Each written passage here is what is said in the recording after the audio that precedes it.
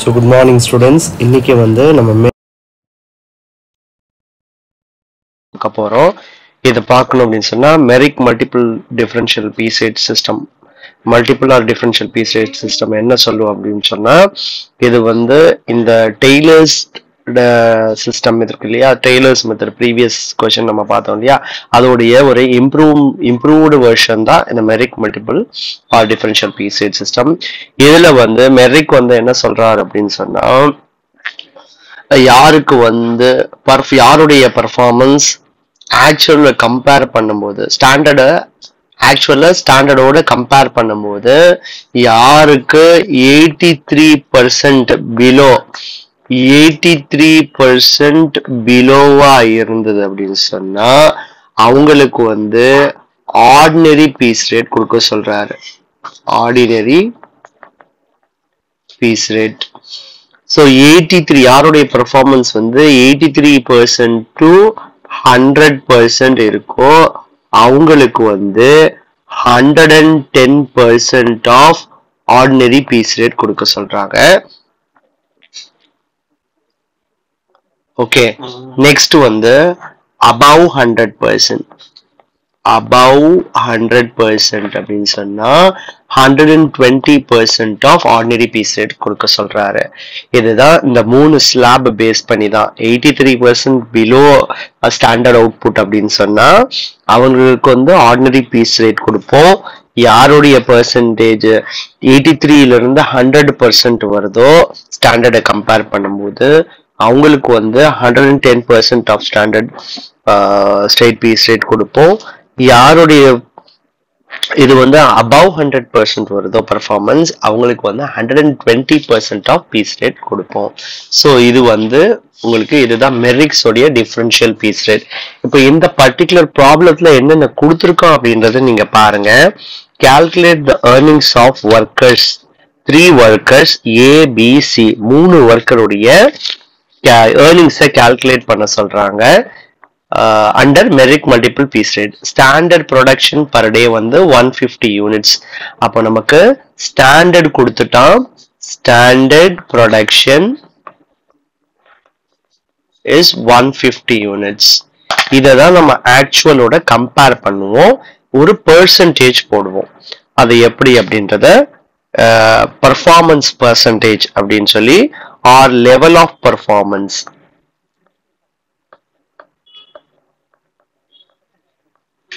அப்போ actual output divided by standard output into 100.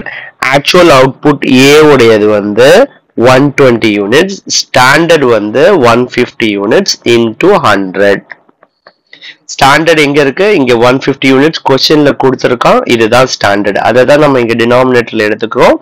A உடைய actual unit நியூமரேட்டர்ல எடுத்துக்கிறோம். So இதை வந்து நம்ம மல்டிப்ளை பண்ணா நமக்கு கிடைக்கக்கூடியது வந்து 80% கிடைக்குது. அதே மாதிரி பிக்கு 140 divided by 150 into 100. ஸோ பிக்கு வந்து 93.33% வருது. அதே மாதிரி சிக்கு கால்குலேட் பண்ணோம்னா 160 divided by 150 into 100.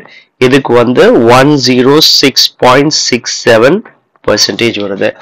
இப்போ நம்ம A உடைய பர்ஃபார்மன்ஸ், B உடைய பர்ஃபார்மன்ஸ், C உடைய பர்ஃபார்மன்ஸ் நம்ம கால்குலேட் பண்ணிட்டோம். இப்போ earnings கால்குலேட் பண்றதுக்கு முன்னாடி இப்போ நீங்க இத நம்மளுடைய டிஃபரன்ஷியல் ரேட்ஸோட நம்ம வந்து பெர்சன்டேஜை கம்பேர் பண்ணிக்கலாம். யாருக்கு எந்த பெர்சன்டேஜ் கொடுக்கணும்.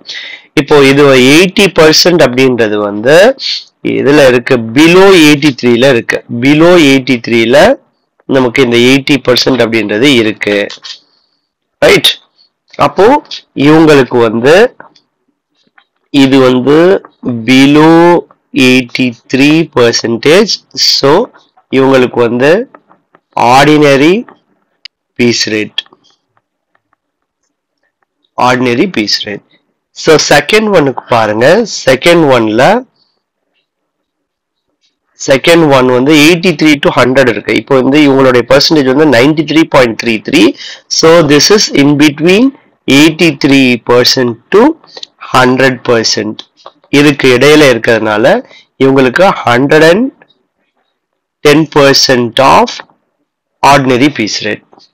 So 110% of ordinary piece rate நம்ம second one ஏன்னா இது வந்து 110% ஏன் கொடுக்குறோம் அப்படின்னா இவங்களுக்கு வந்து 83 to 100 குள்ள இருக்கு. 93.33 வந்து in between 83 to 100 இருக்கு. So 110% கொடுக்கணும்.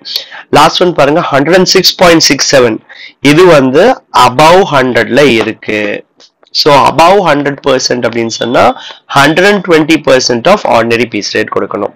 So இப்போ நம்ம வந்து level of performance percentage calculate பண்ணியாச்சு. ஆக்சுவலா ஸ்டாரோட கம்பேர் பண்ணி percentage calculate பண்ணிட்டோம்.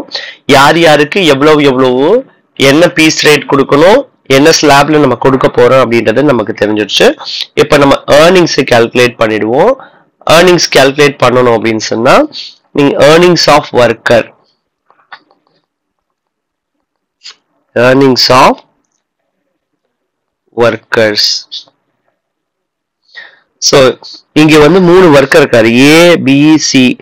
ஏக்கு நம்ம என்ன பண்ண போறோம் அப்படின்னா below 83, அதனால ஆர்டினரி பீஸ் ரேட் தர போறோம். ஆர்டினரி பீஸ் ரேட் அப்படின்றது இங்க கொடுத்துருக்கோம் நார்மல் பீஸ் ரேட்.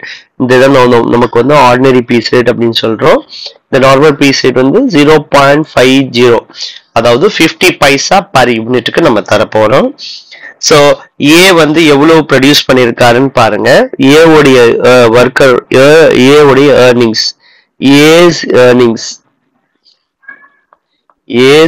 ஏ வந்து எவ்வளவு ப்ரொடியூஸ் பண்ணிருக்காருன்னா 120 யூனிட்ஸ் ப்ரொடியூஸ் பண்ணிருக்காரு.